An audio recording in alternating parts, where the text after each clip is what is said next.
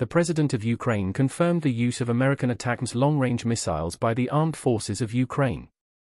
Volodymyr Zelenskyy announced this during a video address. And today special thanks to the United States. Our agreements with President Biden are being implemented. They are performed very accurately, ATACMS have proven themselves. Glory to Ukraine, said Zelenskyy. The President of Ukraine spoke about today's attack by Russian aircraft on the airfield in the occupied Ukrainian city of Burcz. Russian propagandists reported significant losses in the army aviation after the missile attack on the airfield.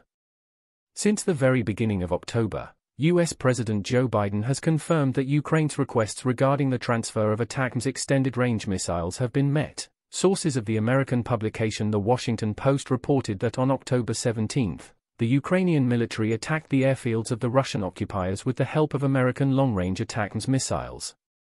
It noted that a small number of missiles have been secretly sent to Ukraine in recent days to enhance Kiev's ability to deliver long-range strikes against Russian forces during a key phase of the counteroffensive. The material also indicates that Ukraine has been looking for a long time for surface-to-surface missiles that can be used to attack the positions of the Russian army at a considerable distance from the front. Усім дякую за перегляд. Коментуйте новини, ставте лайки, підписуйтесь на канал. Підтримуйте канал фінансово. Деталі в описі до відео. Все буде Україна!